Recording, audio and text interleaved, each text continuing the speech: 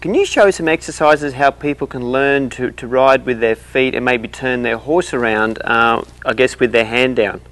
Yeah, and we kind of came up with this little idea of giving you an area, because a lot of people will, you know, go to using their feet and trying to turn them around, and they'll be all over the arena trying to get a horse just to back a circle.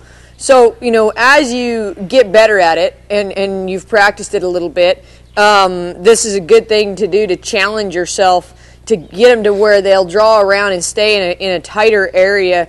And, you know, watching people turn them around and stuff at the shows, a lot of people don't really understand how much time goes into getting them to draw off those feet and getting them to back around without using your reins. It takes a lot of practice, and probably, the best at it is Gary Gonzalez. You'll see him, he won't even have to move his hand. He'll have his big old foot in there, and they'll just turn around real soft. And so, you know, he can do that anywhere, and they're going to turn.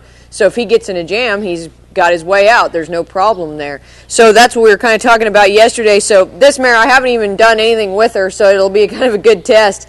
But she's 5. She should kind of do this stuff pretty good if I get her thinking good. But I'm just going to ask her here. I'll start with my hand up a little bit.